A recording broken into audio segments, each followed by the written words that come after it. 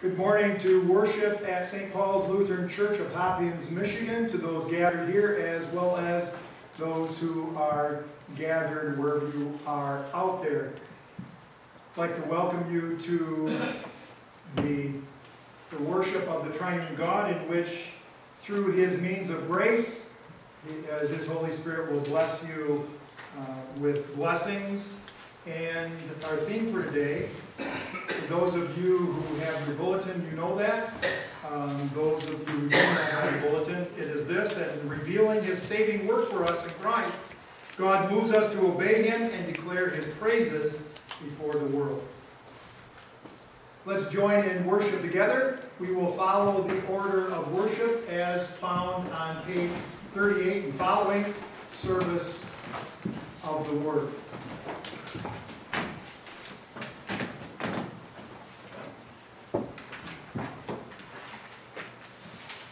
The grace of our Lord Jesus Christ, and the love of God, and the fellowship of the Holy Spirit be with you. And also with you. We have come into the presence of God, who created us to love and serve Him as His dear children. But we have disobeyed Him and deserve only His wrath and punishment. Therefore, we need to confess our sins to Him and plead for His mercy. Merciful Father in heaven, I am altogether sinful from birth. In countless ways I have sinned against you, and do not deserve to be called your child. But trusting in Jesus, my Savior, I pray, have mercy on me according to your unfailing love. Cleanse me from my sin, and take away my guilt.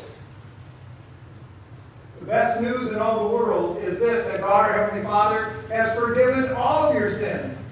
By the perfect life and the innocent death of our Savior Jesus Christ, He has removed your sin and its guilt from you forever.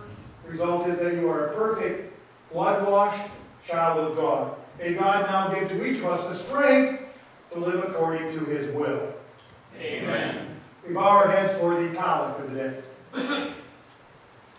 O God, protector of all the faithful, you alone make strong. You alone make holy. Show us your mercy and forgive our sins day by day. Guide us through our earthly lives, that we do not lose the things you have prepared for us in heaven. Through Jesus Christ our Lord, who lives and reigns with you in the Holy Spirit, one God, now and forever.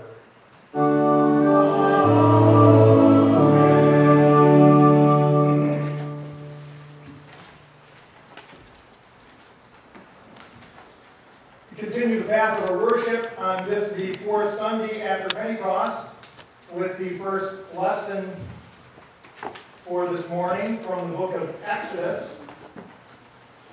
The Old Testament people of God were the creation of His divine love. In love, the Lord saw their slavery and brought judgment upon their Egyptian captors. In love, the Lord carried them on eagle's wings to Himself. At Mount Sinai, the Lord lovingly set them apart from the rest of the world for His holy purpose, to bring the Redeemer into the world. Then, as now, our Lord's lavish grace is the motivation for us to obey Him fully and keep His commandments. Our first lesson is from Exodus 19, verses 2 through 8. I will be following the ESV version on the back side of your bulletins. On the third new moon, after the people of Israel had gone out of the land of Egypt, on that day they came into the wilderness of Sinai. They set out from Rephidim and came into the wilderness of Sinai, and they encamped in the wilderness. There Israel encamped before the mountain, while Moses went up to God. The Lord called to him out of the mountain, saying, "Thus you shall say to the house of Jacob, and tell the people of Israel, you yourselves have seen what I did to the Egyptians, and how I bore you on eagle's wings, and brought you to myself. Now therefore, if you will indeed obey my voice, and keep my covenant, you shall be my treasured possession among all peoples. For all the earth is mine, and you shall be to me a kingdom of priests and a holy nation. These are the words that you shall speak to the people of Israel. So Moses came and called the elders of the people and set before them all these words that the Lord had commanded him.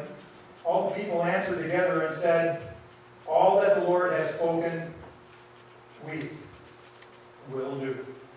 Here ends our first lesson. Our worship continues with the Psalm of the day. The Psalm is Psalm 100. You'll find that Psalm printed for you, page 104 in the front portion of Christian worship. Let's respond in unison the words of the Psalm, ignoring the refrain, but joining in joyfully the glory of Patri. Shout for joy to the Lord, all the earth. Worship the Lord with gladness. Come before him with joyful songs. Know that the Lord is God. It is he who made us, and we are his. We are his people, the sheep of his pasture. Enter his gates with thanksgiving, and his courts with praise. Give thanks to him and praise his name. For the Lord is good, and his love endures forever. His faithfulness continues through all generations.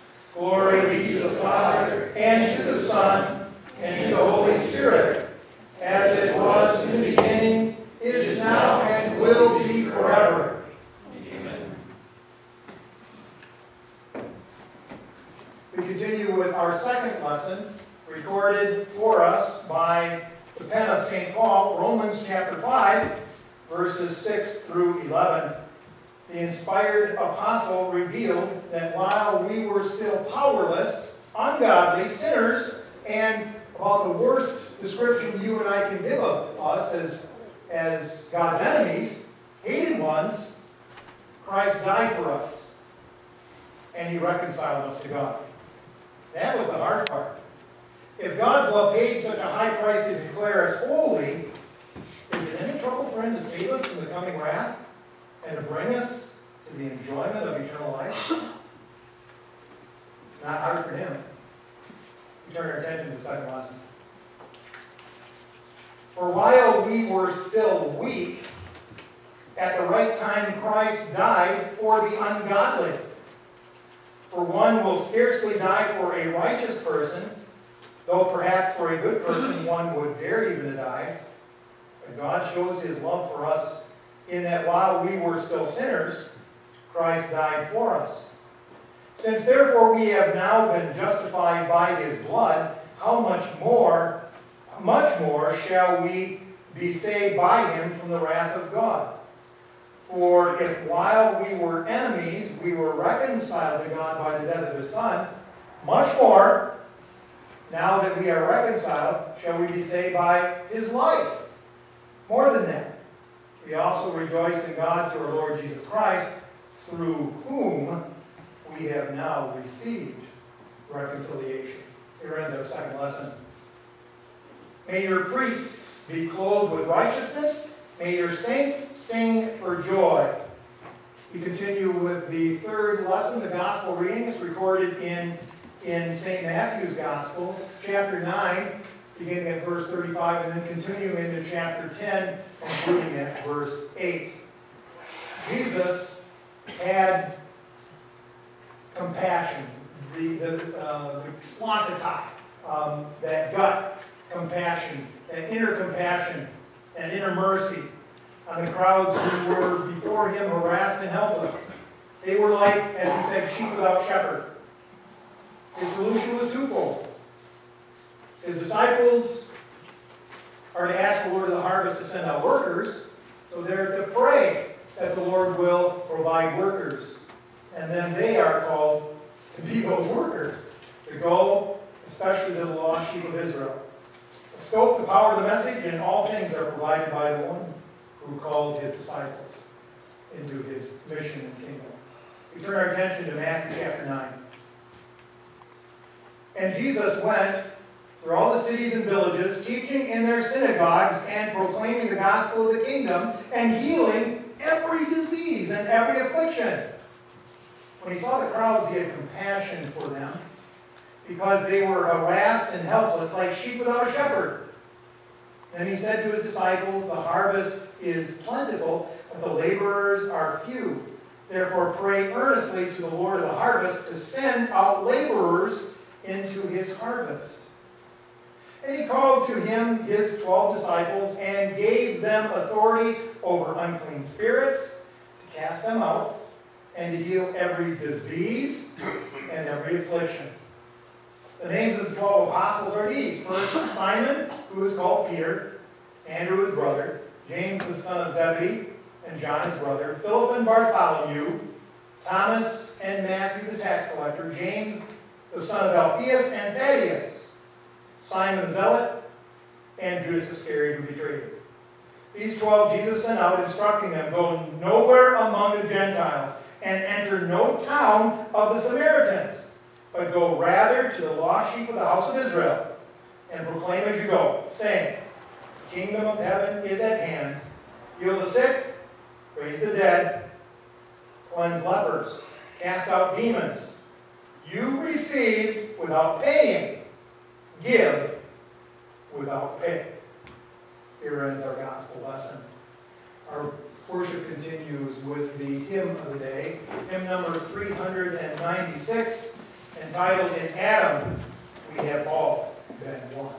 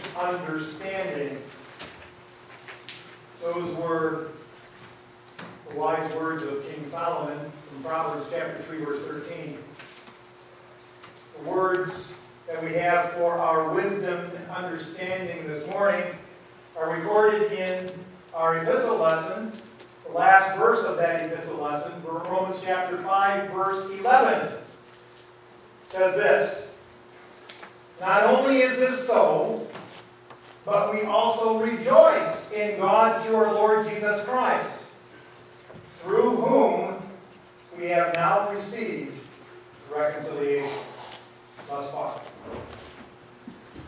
In the name of and to the glory of the God of free and faithful grace, as always and only, dear blessed saints,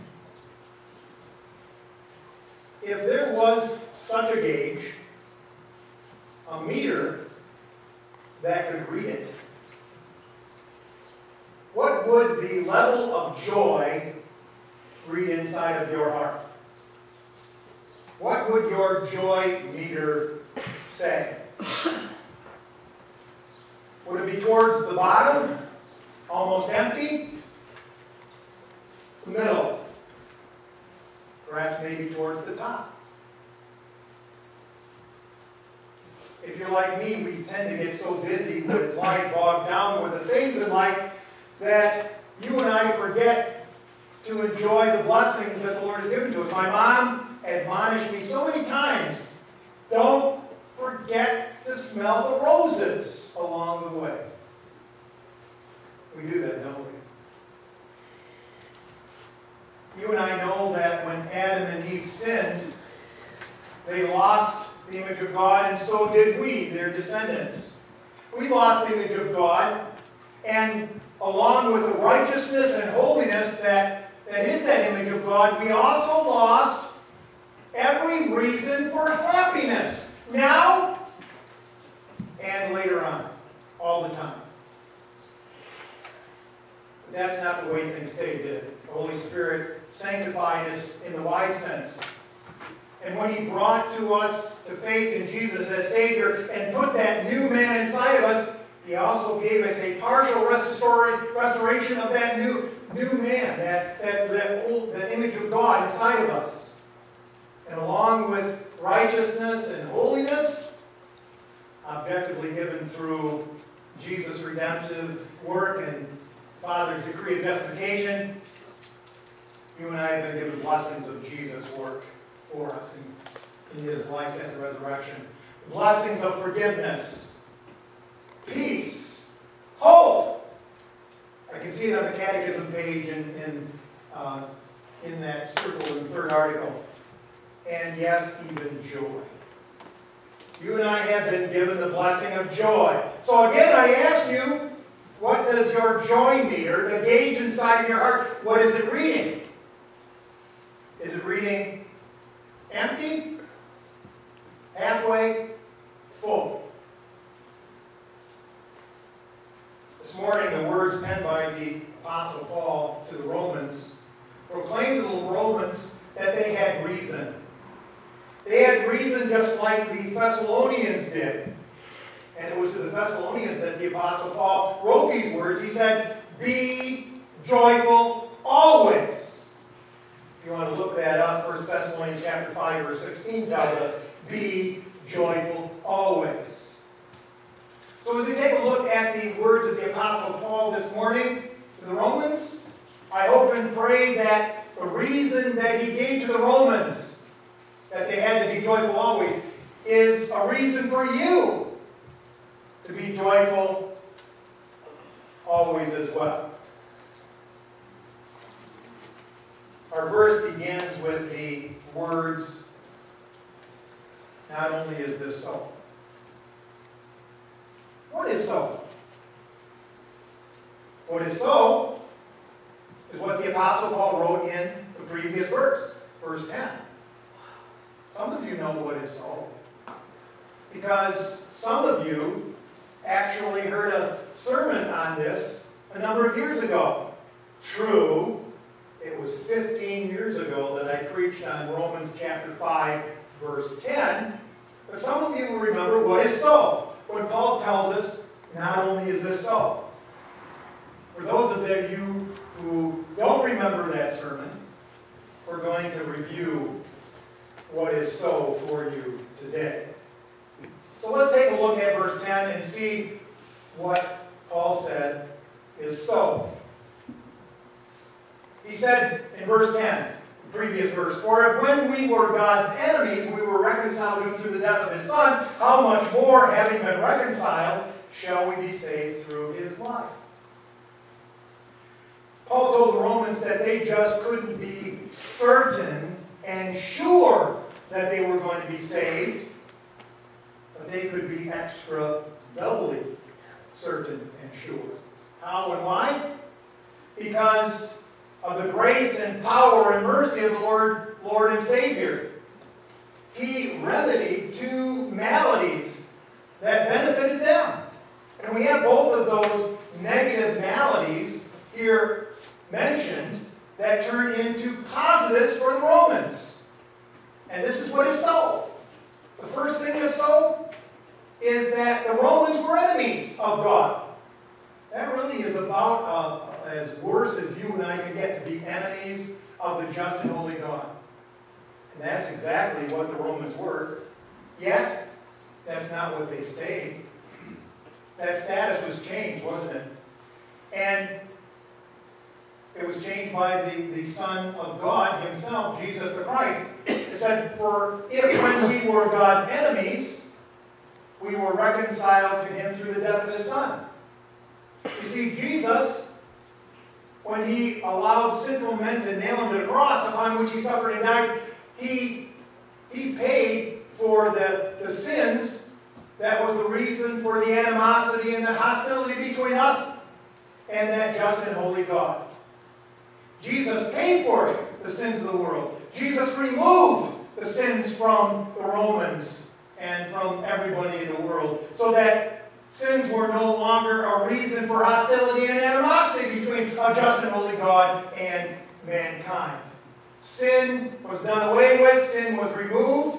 Jesus paid for it with his innocent suffering and death on the cross. Sin no longer was a problem between a just and holy God and mankind.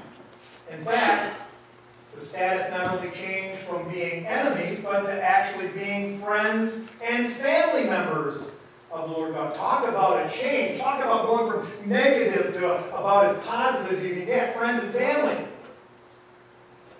And that's what could make them doubly certain that they would be saved in the long run, is because they had been reconciled. The second negative malady that was taken away, removed, turning into a positive for them, was this: how much more, having been reconciled, shall we be saved through his life? In order to reconcile the Romans and every man, woman, child, past, present, and future, Jesus had to suffer and die. There was no getting around that. And he did. We confess that, don't we? That he suffered under Pontius Pilate, was dead, and was buried. But he didn't stay dead, did he? If he would have stayed dead, then I would understand why the Romans could be a little bit anxious or worried about, are we really going to get there or not? Because a dead Savior can't help anybody. But Jesus rose on the third day. He rose from the dead. He's no longer dead, he's alive. And he lives to continue to assist the Romans and every one of his believers so that they will collect the reward of that inheritance that he has earned for everyone. Jesus lives to help them. You remember that from that sermon back in 2005? I don't either. The only reason I know I preached on that is because I have records. I just looked it up. And so 2005, I preached on Romans chapter 5, verse 10. That's the reason why you didn't get Romans 5, verse 10 today. You're getting Romans 5, verse 11, which I have never, ever preached on in my entire ministry.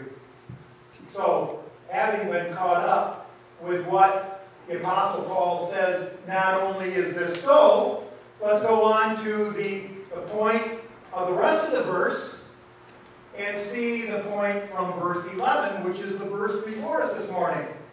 This is verse 11 one more time. Not only is this so, but we also rejoice in God through our Lord Jesus Christ, through whom we have now received reconciliation. The Apostle Paul was not just satisfied that his parishioners, namely the Romans, had the knowledge of their reconciliation, as well as the fact that Jesus was no longer dead but living. He was not just satisfied that they knew that, although that's the good news, isn't it? Paul wanted more. And that's the reason why he went on to verse 11. Paul wanted the Romans not just to have this knowledge floating around in their head and Lord willing, Spirit willing inside their hearts, but he actually wanted them to take this knowledge and enjoy it. To let that knowledge bring them joy in their life.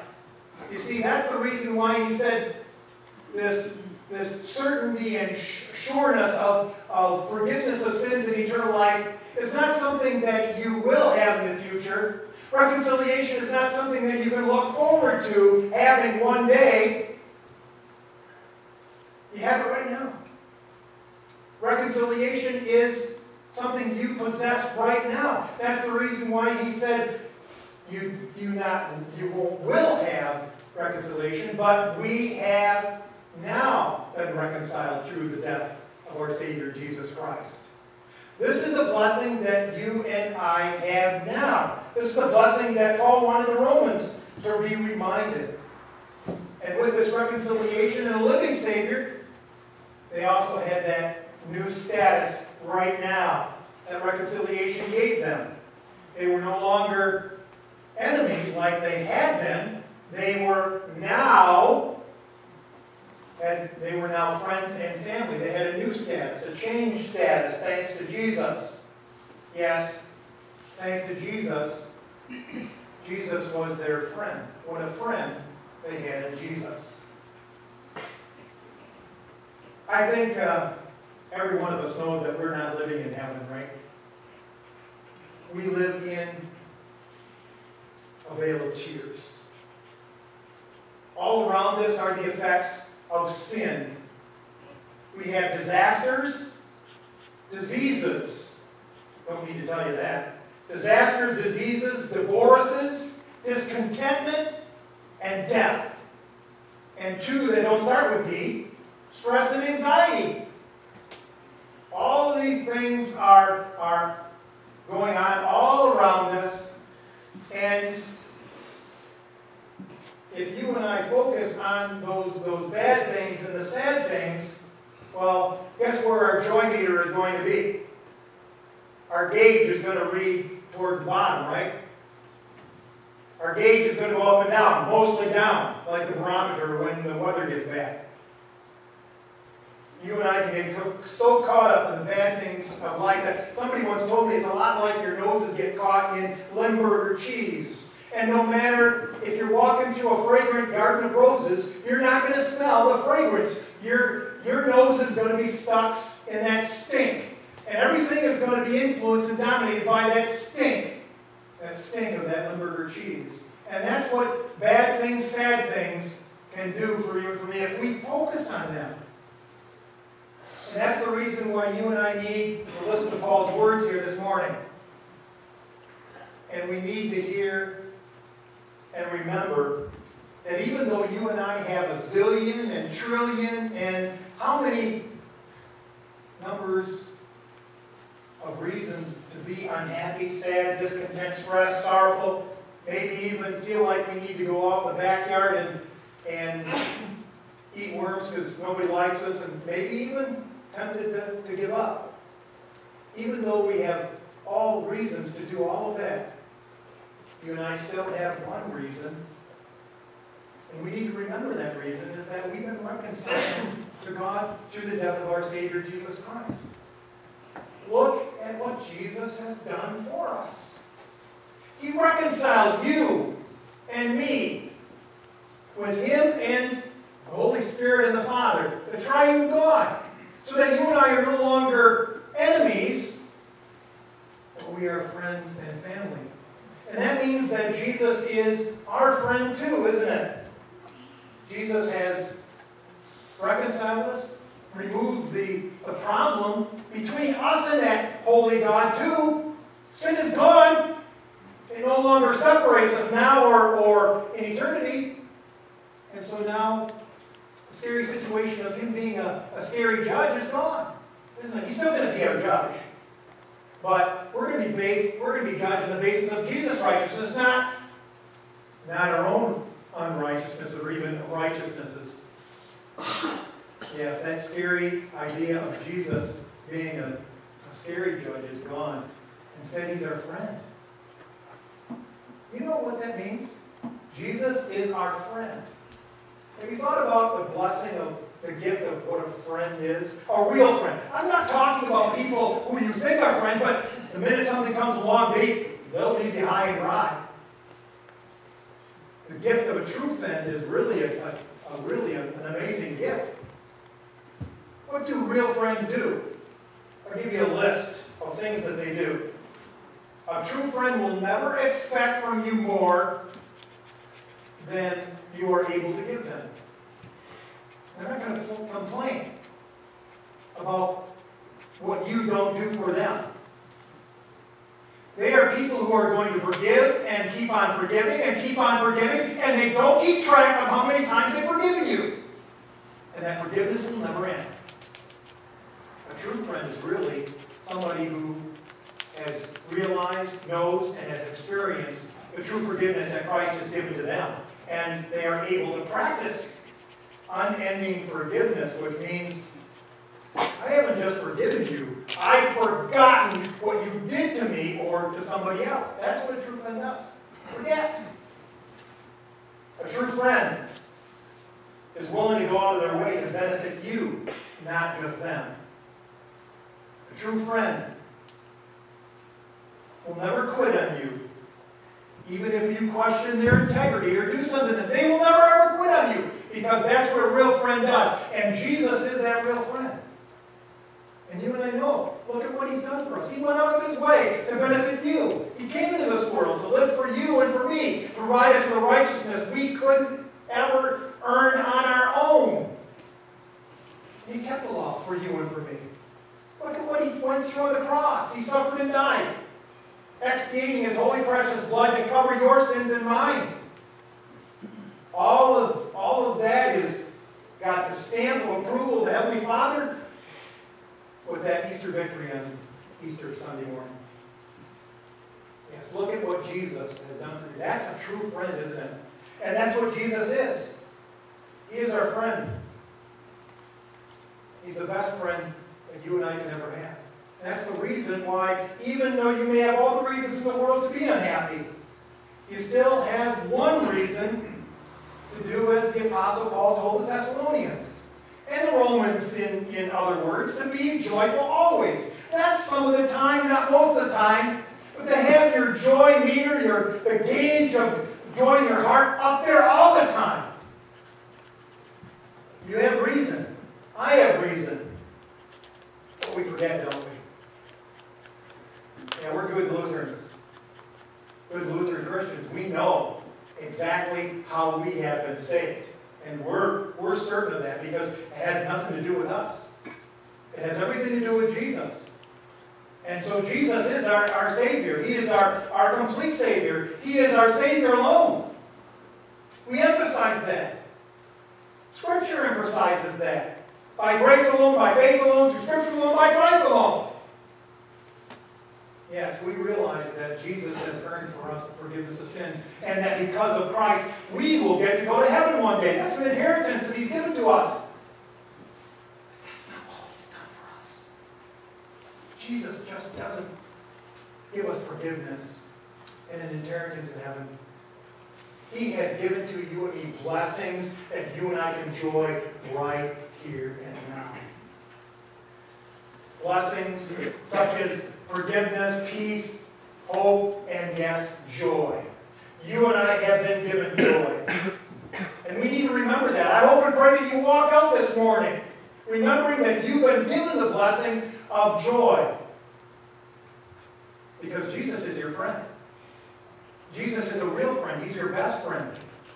And he doesn't stay here. He walks out with you into that world so that you and I can walk anywhere we go on this globe and take every step that we take with a smile a mile wide.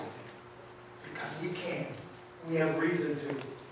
Look at what Jesus has done for you and for me. To provide us with forgiveness heaven, and yes, joy. Joy that we can be using right now. I know that the present circumstances of the pandemic are causing some of us to be anxious, fearful, yes, maybe even stressful. And those of you who aren't worried about this in the least, perhaps maybe are worried about or stressed about what has just begun. I'm already sick of it.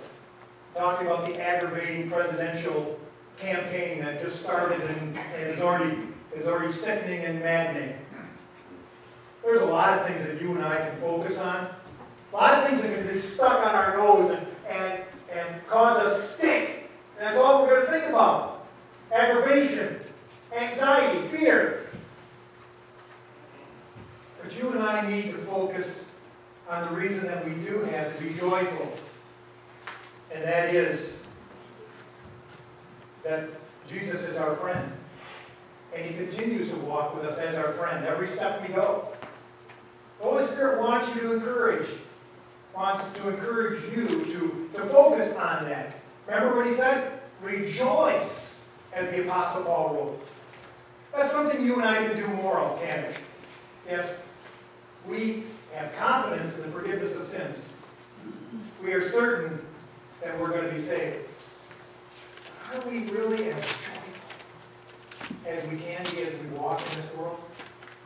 As we reflect what Jesus has done for us as our friend, as our Savior, and our Lord to others, can't we be a little bit more joyful? I hope and I pray that you and I focus on what you and I have right now. Not what we will have in the future, but focus on what you and I have right now and are able to enjoy the joy, the blessings that you and I have. And one of those things is joy itself.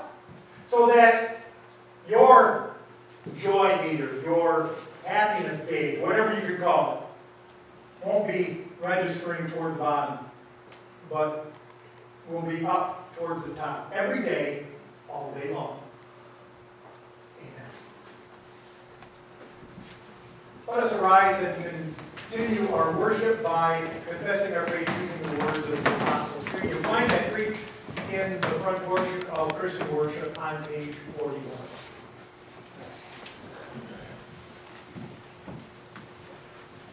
I believe in God the Father Almighty, maker of heaven and earth. I believe in Jesus Christ, His only Son, our Lord, who was conceived by the Holy Spirit, born of the Virgin Mary, suffered under Pontius Pilate, was crucified, died, and was buried. He descended into hell. The third day He rose again from the dead. He ascended into heaven, and is seated at the right hand of God the Father Almighty. From there He will come to judge the living and the dead. I believe in the Holy Spirit, the Holy Christian Church, the communion of saints, the forgiveness of sins, resurrection of the body, and life everlasting. Amen. We turn to the next page, page 42, with the prayer of the church. We join in that responsive prayer of the church this morning. Lord God, our Maker and Preserver, we praise and thank you for all that you have given to us day after day. You have given us your precious word to nourish our souls and protect us from the temptations of the devil, the world, and our own sinful nature. We thank you for those who teach and preach your saving truth at this place and everywhere. Grant them a rich measure of patience, wisdom, and love. Heavenly Father, we pray that you shield us from every kind of danger, sudden catastrophe, terrors of crime, and the pain of disease. Watch over those who travel by land, sea, and air, and keep our loved ones from whatever perils may threaten them. Heal those who are sick, cheer those who are sad, calm those who are distressed, and comfort all who are old and infirm. Bless our land, our people, and those who hold offices of high trust. Keep our government and schools upright and strong for the advancement of good citizenship and useful vocations, that we may enjoy enjoy your gifts of peace, security, and well-being. Grant your blessings to every nation on earth. Where there are wars, may there be peace. Where there is hatred, let it be healed. Where there is poverty, danger, or disaster, come with your almighty power to help restore. And hear us, Lord, as we bring you our private petitions.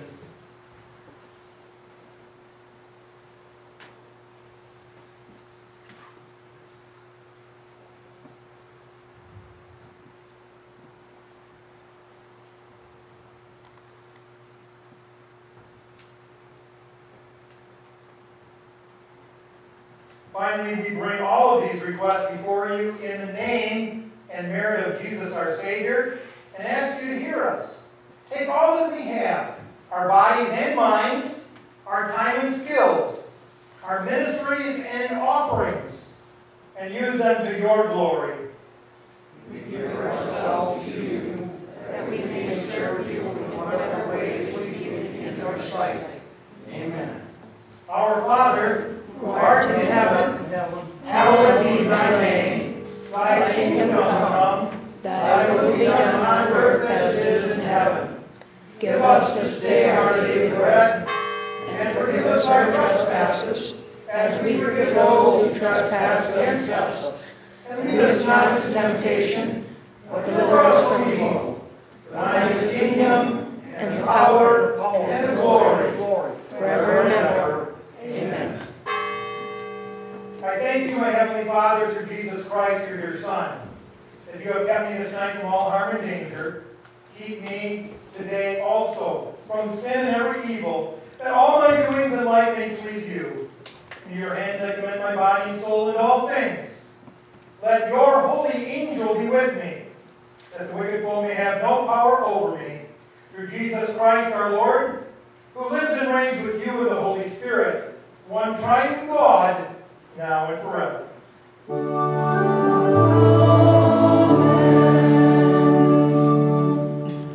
The good news is that we've been reconciled to God by the death of our Savior Jesus Christ.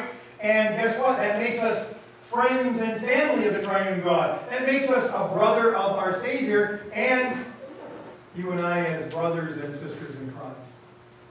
So brothers and sisters in Christ, take the blessings that you've been given. Not just forgiveness, not just the promise of eternal life, but the peace, the hope, and yes, even the joy of the blessings that you've been given through Christ. Take them with you. Take them out there every step you take. Let it show in every step you take as you live in harmony with each other. But above all, use that joy to serve your Lord with gladness.